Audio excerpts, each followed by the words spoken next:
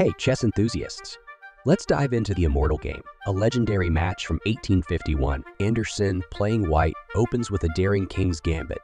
Sacrificing a pawn, he then follows up with the bishop's gambit, luring black's queen early and setting the stage for a tactical showdown. He begins by repositioning his knight, signaling an upcoming offensive.